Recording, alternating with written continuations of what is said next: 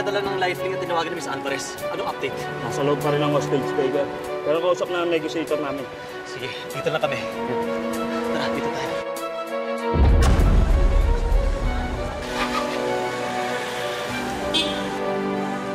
Mukhang ma-action tong araw na to, ah. Bebe! Lahat ng tao mo, malis ko dyan! Tutulungan ko tao, malis kayo dyan! Atras! Atras! Atras! Atras! Yung sasakyan, papasukin nyo dito!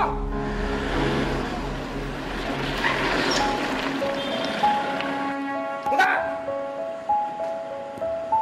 Punta doon! Nasaan? Gusto mo?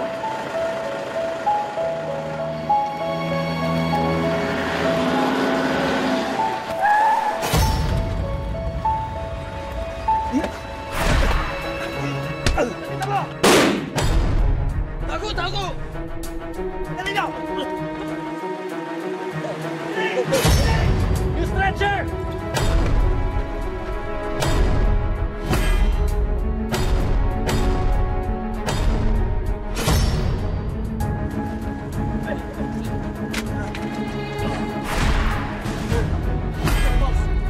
Walang pulse! Prepare for CPR!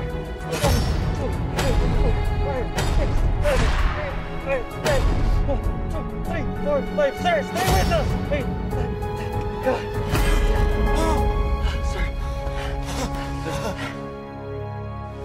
At natapos na nga ang hostage-taking na naganap dito sa Quezon City. Nagtamo ng isang tama ng baril ang hostage na si Mr. Ben Reyes. Pero agad naman siyang nalapatan ng karampatang lunas ng mga paramedics mula sa Lifelink Medical Services. Mami, tingnan niyo si Daddy, oh. Galing-galing niya po, no? Magaling talaga, Daddy mo, nak. Tsaka, sigurado ako paglaki mo magiging kasing galing mo siya. Kahit po di siya naka-costume, mukha pa rin po siyang superhero, no?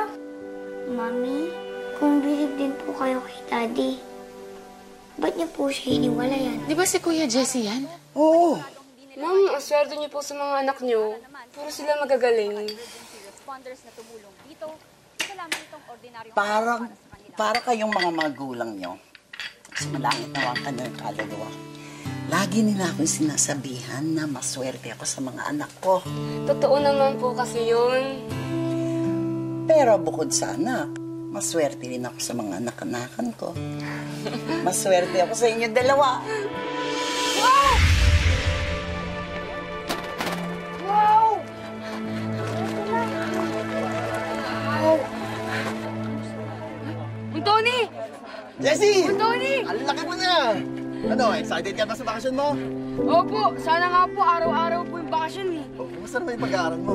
Okay lang po. Okay lang, kakalaro mo. Di kaya. Buti kaya ako mag-aaral, no? Oh, Tony! Oh, Tony. Ay! Daria! Good morning po, sir. Tony, kamusta na? Nalakas ba yung lindol dito kahapon? May nasaktan? Ako, sir. Malakas po. Marami po na-apektuhan.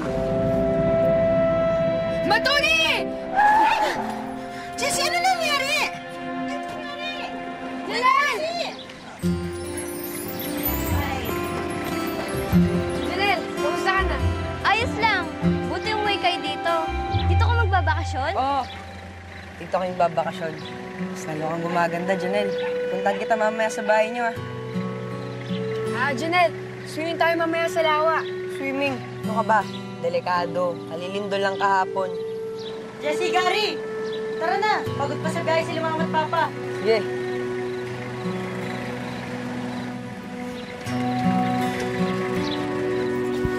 Bye-bye! Kamusta ka na? Ay, ito na ba si Melba? Kagandang bata naman ito. Thank you po. Kamusta ang bahay, Roda? Anong nasira dahil sa lindol kahapon? Wala naman po. Buti na lang po matibay ang mansyon.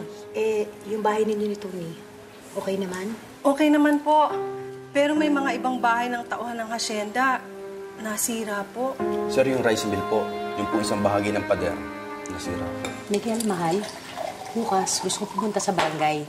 Gusto kasi makita kung paano tayo pwedeng tumulong. Hindi lang sa mga tao natin dito sa hasyenda, kundi sa buong isla. Sige. Ako naman, tatawag sa kumpanya. Papadala ako ng mga gamot na kakailanganin ng mga nasalanta. Ang bait-bait niyo po talaga, ma'am. Sir, mahal na mahal niyo po talaga ang Cuerpo. Siyempre naman, dito ako isinilang. Mahal din namin ng mga taga El Cuerpo. Sarap talaga ng luto mo, Manang Roda. Labis ka talaga. Salamat, Marin. Si Jessie.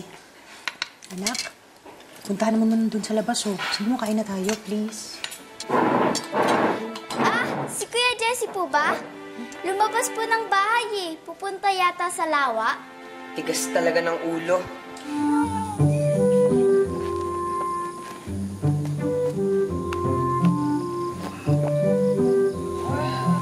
Yes!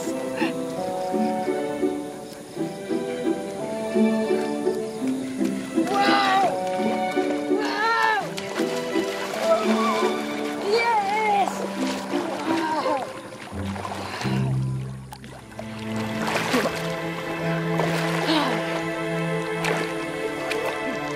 Jessie! Papa! Hindi ka dito, Papa. Sarap ng tubig, oh. Anong ginagawa mo dyan? Hindi ka nagpaalam. Ang sarap dito, oh. Umahon ka nga dyan. Papa! Ika na po. Yes! Papa! Mapakitaan kita ng langoy, ha? Woo! Yes!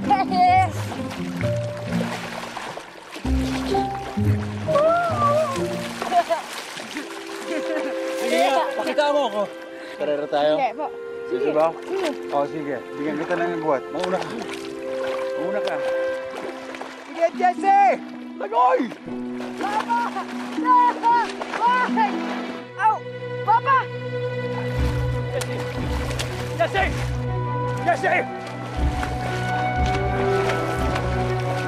Jessie! Jessie!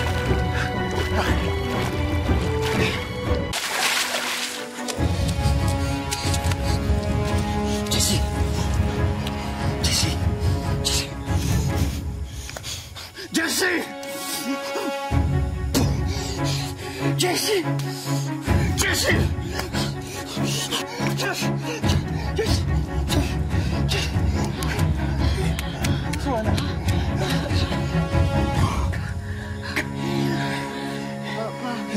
Hindi naman natin.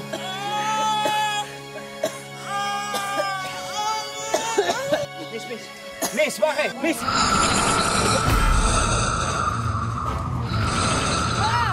Ano yung ginagawa mo sa papa ko?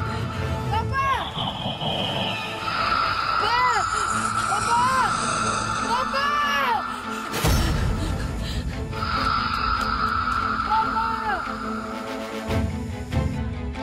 Papa! Jessie, anak, anong nangyari? Wala na si Papa. Anong wala na si Papa, Jessie? Wala na si Anong Papa. nangyari? Marunong si Papa na doon. Ano po? Anong ginagawa ng Papa mo doon, Jessie? Asan Wala ang po si Papa mo? Papa. Anong nangyari? Yung babae. Yung mga linda. Anong sinasabi mo? Sinabihin ka ng delikado mag-swimming dito sa lawa kasi kalilindol pa lang. Mapilit ka eh. Kasalanan mo yung nangyari kay Papa eh. Nalunod siya dahil sa'yo. Hindi siya nalunod. Ano nangyari sa kanya? Yung babae, pati yung mga linta. Jessie, ano babae nga? Sila yung pumatay kay Papa. Babae? Linta?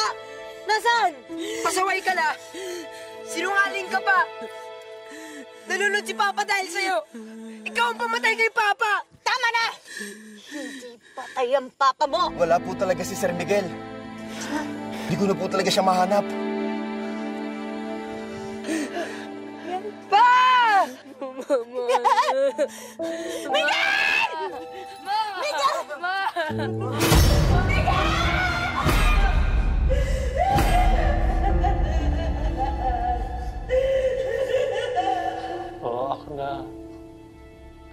Ako na may kasalanan na lahat.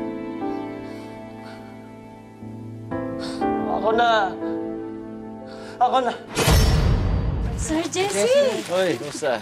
Nako, talagang uuwi yan dahil bukas na yung birthday party ni Ma'am Daria. Kabisado niyo yung birthday ni Mama? Nako, syempre naman dahil buong bayan imbitado sa party. Ganun ba? Dito na lang tayo magkikita-kita. Ay, siya nga po pala. Congrats ha, kasi napanood ka namin sa TV. Galing. Di ba? Di ba? Loading ka talaga, Brad. Salamat. Muna na po kami. Sige, Sir Jessie. Ingat po kayo. Ingat din po. Salamat.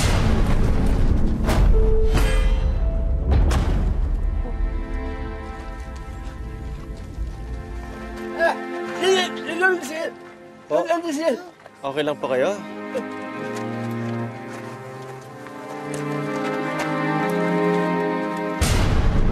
Alam mo, bilib din ako dito kay Mama, no? Magse-70 pa lang siya, pero pamamanaanan niya kami. Eh, Labi, baka naman kasi malapit na siya madedo soon. Kaya hindi niya masabi sa inyo. Queenie. Sorry, Labi. Pero, ano kaya sa tingin mo ipapamana niya sa'yo? Eh, siyempre, sana ibigay siya sa atin yung pharmaceutical company. Dahil alam mo, sa lahat ng ari-arian ni Mama, yan ang pinakamalaki ang kinikita. Ay, Bet! Gusto ko yan! Pero nga pala, mamaya dapat mauna na kayo ni Princess sa El Cuerpo. Pumunta na kayo mamaya. Ha? Labi, di ba usapan natin sabay tayong gugoro sa El Cuerpo? Tapos ngayon gusto mo, pumunta na kami doon? Eh, wala naman ako magagawa. Isang araw lang yung nakuha kong leave. Bukas pa ako makakauwi para sa birthday ni Mama. Nakakabilib si Kuya Warren, no? Noong umpisa, maraming humusga sa pagsasama nilang dalawa, pero napatunayan naman po niya na mahal na si Queenie. Marami naman pinagdaanan si Warren kay Queenie. Well, kahit ganun si Queenie, mapagmahal naman siyang asawa at ina. Ang importante, masaya naman ang pamilya nila. Eh di sabay-sabay na tayo bukas. Labi, mauna na kayo. Alam mo kung bakit? Meron kasi ako naisip. Ano? Baka naman pwede mo kasing mabulungan si Mama na sa atin na lang ibigay yung pharmaceutical company. Labi naman eh. Kaya ko ba yun? Buti sana kung close kami ng mama dear mo. Eh, hindi naman ako feel nun. Ano ko ba? Ikaw pa? Eh, palabang ka. Wala kang kinakatakutan eh. Power! Diba? Gagawin ko lang to, hindi lang dahil para sa'yo, kundi para sa anak natin. Dahil yung mamanahin mo ay mapupunta sa kanya balang araw. Correct? Correct. Lakas mo lang kasi sa akin. Here's my family over here. Good morning, Dad. Akala Good ko morning, Mommy. Good morning. My princesita, senyorita. My princesita, senyorita, senyorita, princesita. Hindi ako makahinga, Ma. Makakauwi rin ng Kuya Gary niyo. Ang hindi ko lang alam, si Stephanie. Ay, ayun. Nasa Europe na naman. Buti may nasa Paris ka pa. Hindi ka pala nagbubook ng return flight? Kailangan mong humabol sa birthday ni Mama. Ani, di ba pupunta naman kayo ni Miggy doon? Oh, di may representatives na tayo. Uuwi ka. Sasama ka sa El Cuerpo. Saka para matigil na rin yung panggastos mo dyan sa Paris, you've been monitoring your credit card use. Grabe ka gumastos. Parang takot kang maubusan, ah. Honey, you know I can't, right? It's crucial here in Paris. Yung may exclusive preview sale ang new collection ng Givenchy, and I can't miss that. Steph, alam mo naman yung financial situation ko, di ba? Milyon ang kailangan ko para bayaran yung mga naengganyo kung mag-invest sa company na Emerson. You get that money from your mom, and I'll get that money from you for my shopping. Easy. Malamang ang hatian lang ng properties ang pag-uusapan pagkatapos ng party. Kailangan ko fast cash.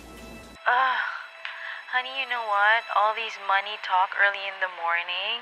It's 3 a.m. here. It's too much for me. Natitense ako. I think I need a massage. Or maybe I'll sleep muna, ha? I'll call you later, honey. Fine. Bahala ka. Dapat dalawang favorite kong pamangkin. Kiss tita. Kiss Whitney. Yes? Niramin ko po sana yung bagong video game ni Princess. Promise siya kasi sa akin yun. Ando siya sa taas. Nagbibihis nga kasi paluwas kami pupuntang El Cuerpo. Ay, bakit kaya hindi ka na lang sumabay sa amin today? At saka, para may bodyguard kami. Sige na, please. Pwede naman po. Okay naman po. May salpo ka. Opo. Okay, labas mo. Tawagan mo si Gary, magpaalam ka. Sige po. Bodyguard. Pamangkin, mana sa dito. Ay, syempre naman, ma'am. Ikaw pa. Kuta hindi po sumasagot si Daddy. Eh di, tawagan mo yung mami mo. Wala po si Mami. Nasa Europe po. Europe? Sayang, hindi ko po naabutan si Sir Miguel. Sa mga kwento niyo at ng mga tao rito sa El Cuerpo, parang bait-bait niya. Talagang wala siyang kasing bait. Nakakatabangan sa puso na kahit higit 2 dekada na siyang namatay, hindi pa rin siya nakakalimutan ng mga kababayan natin. Marami pong nagmamahal sa kanya dito. Katulad po ng pagmamahal namin sa inyo. Salamat.